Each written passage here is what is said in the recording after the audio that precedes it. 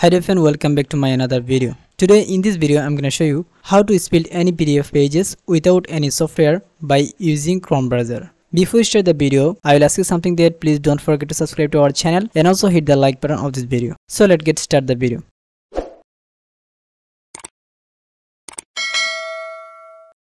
First of all, just open your Chrome browser and now go to the PDF folder. Drag the PDF file into Chrome browser. Now as you can see, this PDF file is open in this browser. In the top of this browser you will see here number of the pages. You have to remember the number of pages, which pages you want to split. Okay, so it's very easy tricks to split the PDF. What you need to do, just click on the print icon.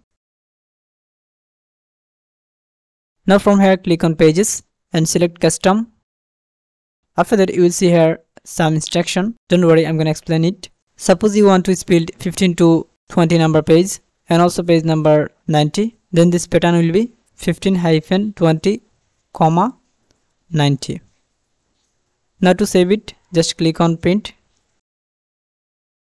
and select your folder, then type file name and click on save. Let me show you another tricks. Suppose you want to split page number 2, 6, 8 and also 30 to 35.